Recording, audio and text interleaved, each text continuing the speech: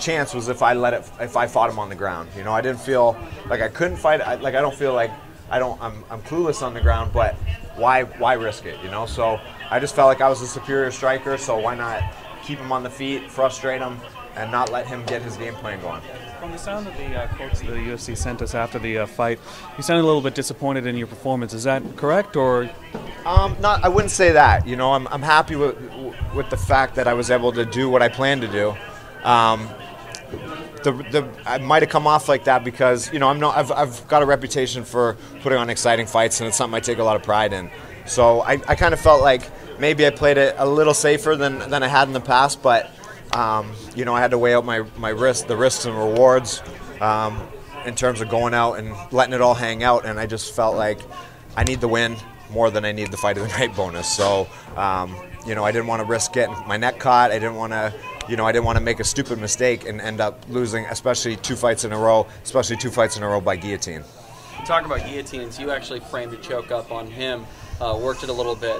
Was there anything there? You know, during this training camp, I really broke down how he gets the McKenzie, and you know, I watched how he shoots his arm through almost like a darce and then switches his grip, and you know, so I figured it was a good idea to practice it and do it to other people and see how they defend and see how he makes it work and try and figure it out myself. So it just kind of came naturally. You know, I had his head in there, decided to try and shoot the arm through. I thought it would have been a good way to finish him with his own move. You landed a lot of body shots. Were you trying to finish him with the body shots? Yeah, definitely. You know, I watched all the tape on him, did a ton of homework on him, and you know, it was really most evident in that fight against Chad Mendes. You know, he threw that straight cross to the body, and what that did was it takes away his ability to change levels and shoot for that low single that he likes, and he obviously doesn't like to get hit in the body. You know, it hurt him. Chad stopped him with it. So it's kind of killing two birds with one stone. It takes a shot away, and it wears him out and hurts him. So yeah, so it was definitely my intention to throw those body punches throughout the whole fight.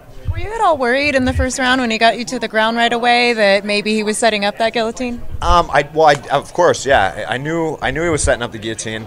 It's, you know, it's his bread and butter. That's what he goes for. So I wouldn't say I was worried. Like, you know, I was worried, but within reason. I wasn't panicking, and I knew, you know, we worked on strategies to get back up. I knew there was a very good chance he was going to drag me to the mat at some point in that fight. So I was prepared for it, and you know, but I was definitely worried about the guillotine. He had the price tag on his shorts when you were in the octagon? You know, Cody is he's a rare character. You know, he had the shorts, the tag on his shorts, and thank God I had a veteran referee in Herb Dean. He didn't even stop the action, just yanked the tags off. I thought it was cool. Did you catch the retailer that he purchased it from? No, I didn't see that. What did it say? I don't know. I was just wondering. No, I don't know. I didn't see it. He was trying to punch me in the face and choke me, so I wasn't reading his shorts. Who would like to fight next? Not even thinking about it at this point. I'm the type of guy who likes to take things one fight at a time. You know, I beat Cody McKenzie. I'm gonna go enjoy the holidays, relax, and then get back to the drawing board early in the new year.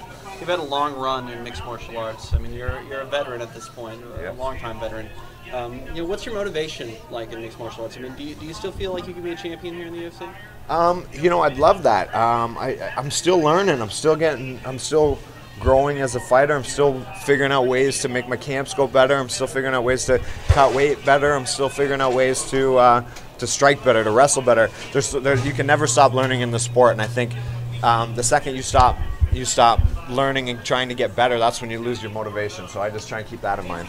Is there a specific goal you might have in 2014? Is it to get co-main event status, to be considered? You know, I'd like to start working my way back up the cards and not be the third fight of the night, and start to get onto the main cards again, and you know, take it one step at a time and just keep climbing up those rankings and climbing myself up on the cards.